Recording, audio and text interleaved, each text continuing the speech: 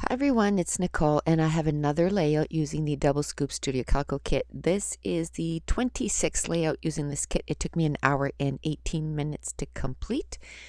And I'm going to use that pattern paper as the background. I don't know if I showed the label there. I was looking at my notes and I have a bunch of scraps that are left.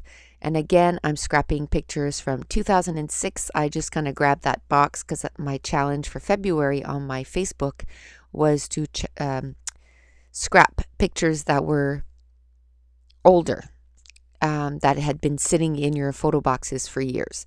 So I just grabbed a box and started going through it, and oh my goodness, the memories that just flowed. My son is only like 6 years old in these pictures. He's just so darn cute. And if you could see the close-ups, he's got the biggest dimples in his cheeks, and he's had that since he was born.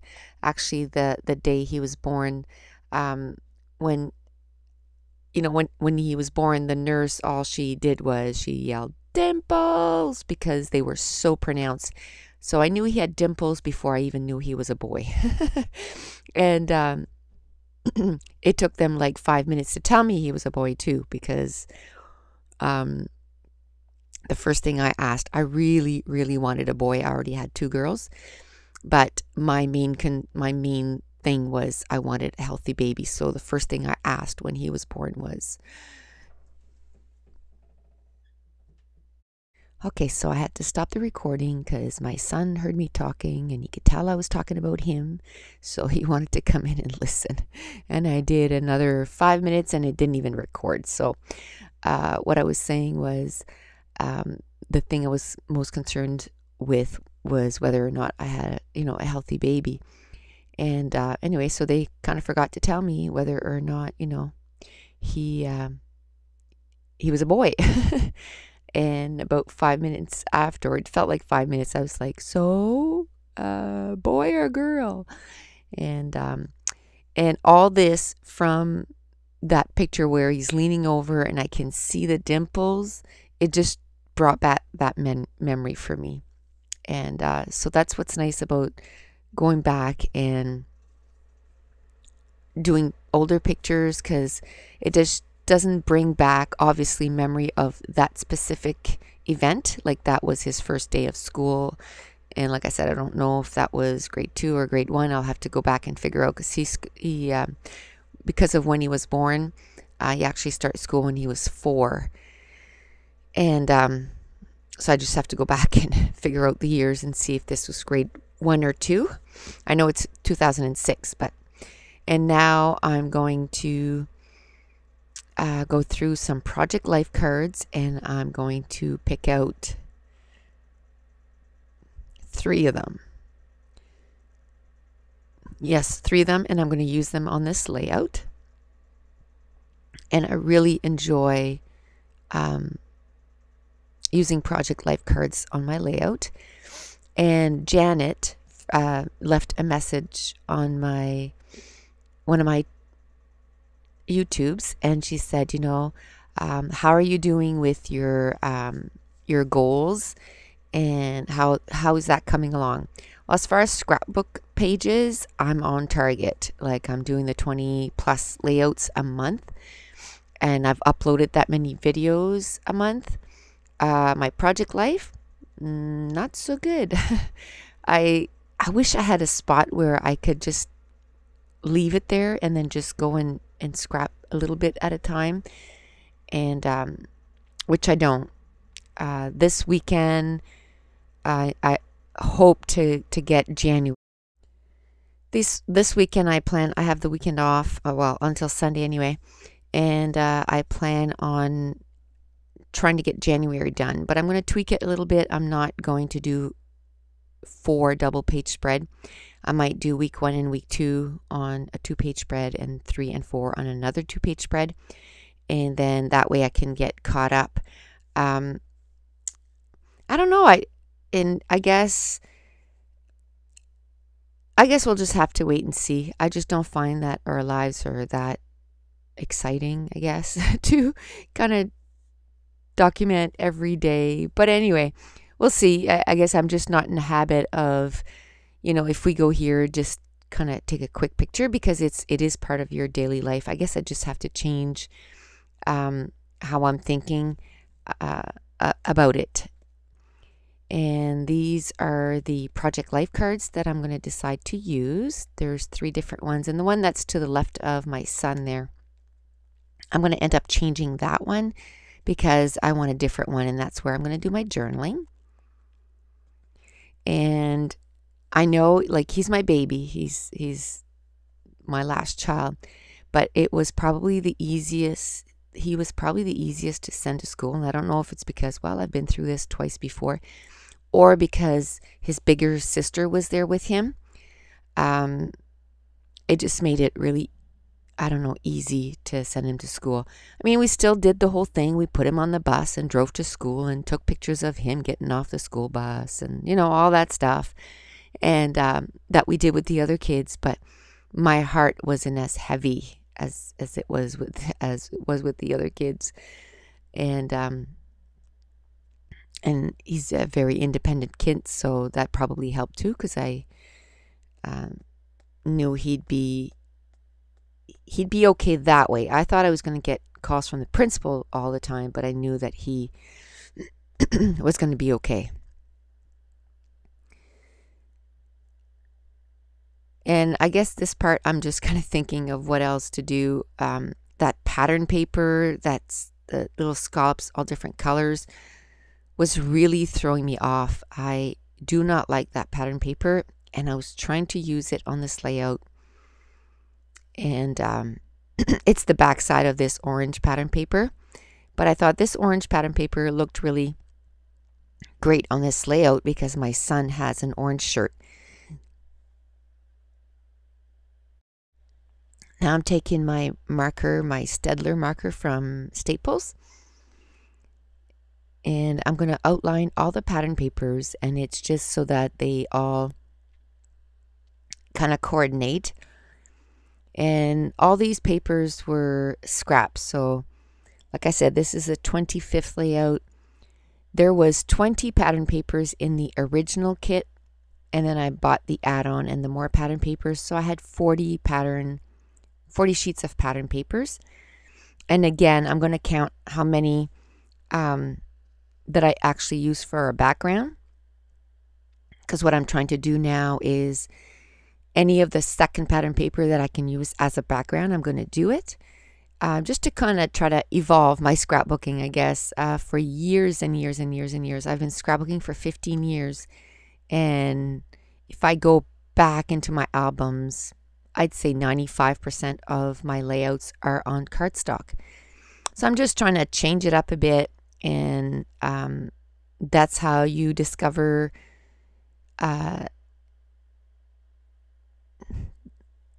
not new things, but discover new styles, I guess, for yourself.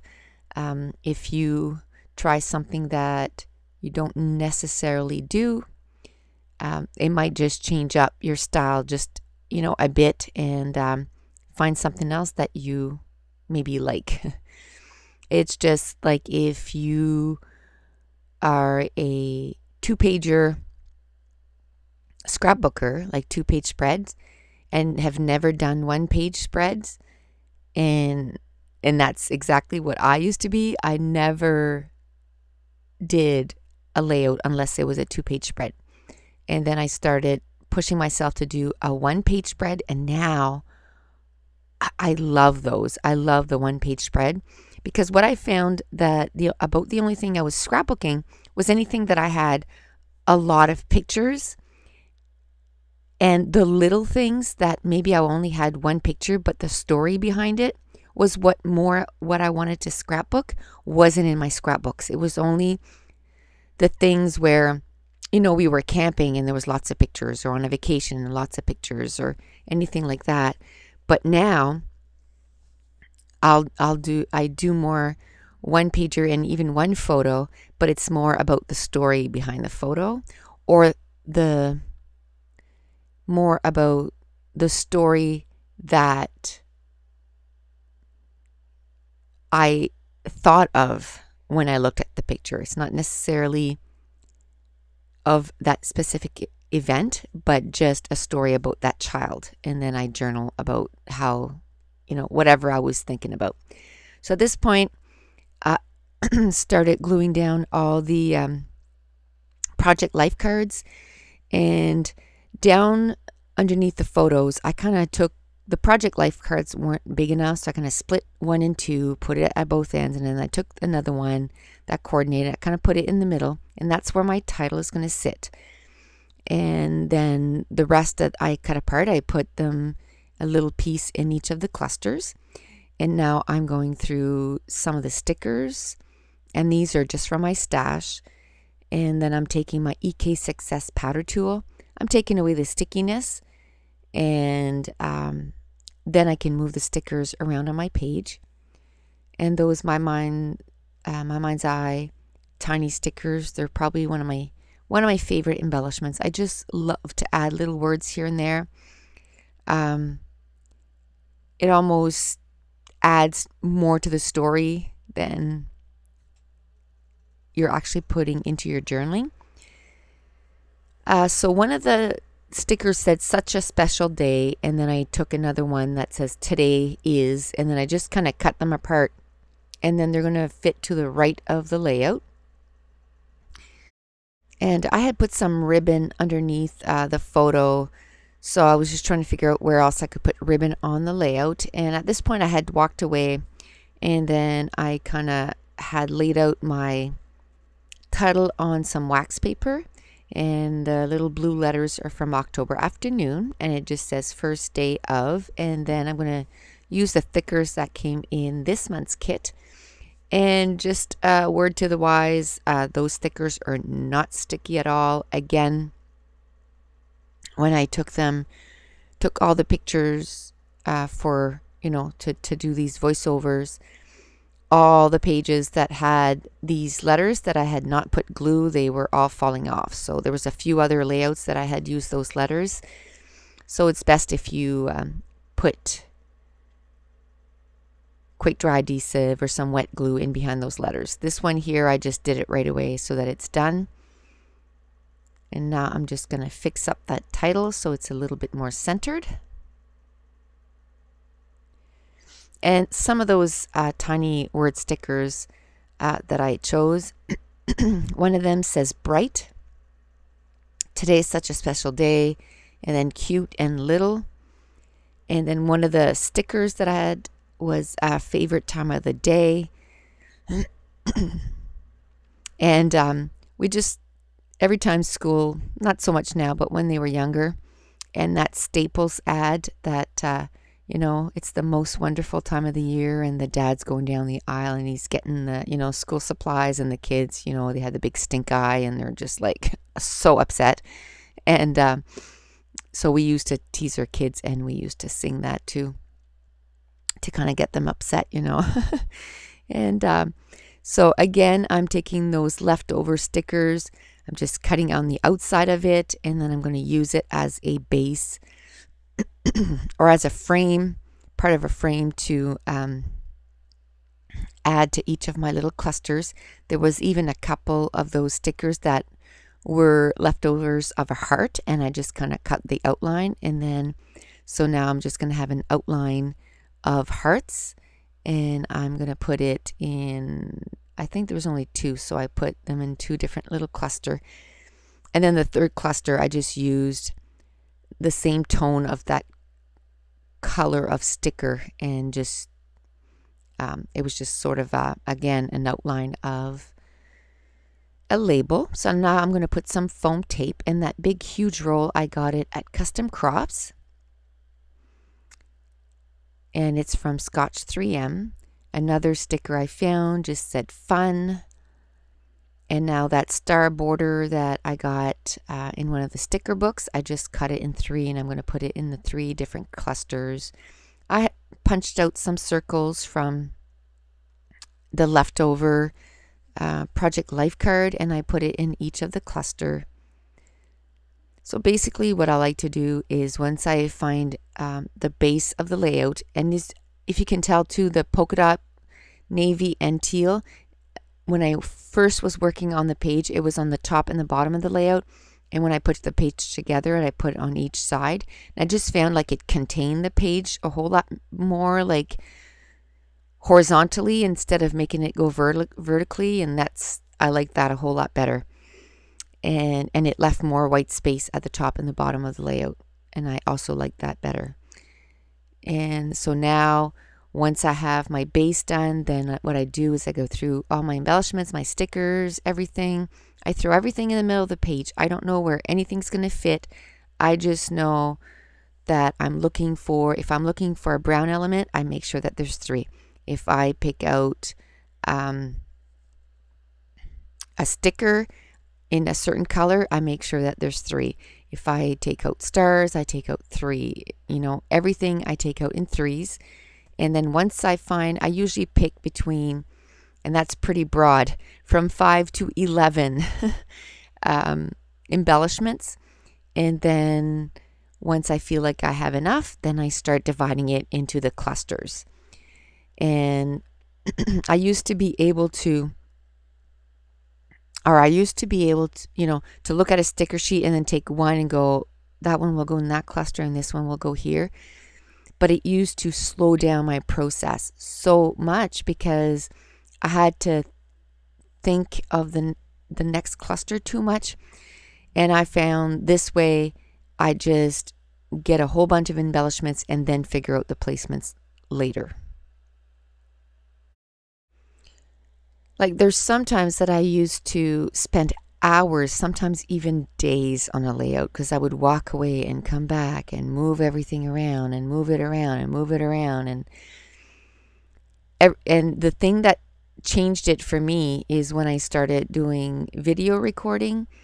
It took those time-consuming pages to, okay, well, you really don't want to wait 4 or 5 times that the battery dies and you come back and that a layout takes you 6 hours. And you don't want to just stand there and be doing nothing while the recording's going. So it just kind of forced me to make decisions, and then I came up with this little thing that I do where I just throw everything in the middle of the page and then I figure out everything. And usually once I know the base of my layout, I stick it down and then I put everything together. Now I'm at the spot where I balled up some twine, and now I'm adding some enamel dots. I'm adding it in 3 different colors, a brown, an orange, and a teal. And I like using my enamel dots in different colors for a few reasons. One, it adds more color if it's more different colors. And 2, it seems to stretch my stash. Like I'm able to use, let's say, the orange on more than just that one layout, or that teal, I'm able to use it on more than just one layout, because usually there's 9 to 12 in one row of those enamel dots. So if you use 9 on one page, you've just depleted that color. So this way it kind of stretches my stash of enamel dots. Now I'm looking for my box so that I can do my misting. And I took a couple Glimmer Glaze from Tattered Angel in a brown and an orange. And then I am using the navy Mr. Huey spray, but I'm just splattering it. I'm not actually using the spray bottle. Now I'm going to show you some close-ups, but then I decide that I'm not done. I want to do something else, because I had that ribbon that separated the photos from the title, but I wanted that ribbon somewhere else. So all I did was I took 2 little pieces of ribbon, I folded it in half, and then I'm just going to stick it in behind the 2 other clusters, like the one to the right and the one to the top left of the layout. And then it makes it so that that blue is in 3 areas on the page. And then I'm going to feel like now it's done. Now I'm going to show you some close-up pictures and then some still pictures of each of the different clusters. If you want to see more pictures, you can go to Studio Calico 2 Peas in a Bucket in the Members Gallery, Nicole Jones 911. You can join me on Facebook. The link is in the description. And also on Pinterest. And that link is also on my YouTube channel. So that's it. The page is done. So thanks for watching. Bye.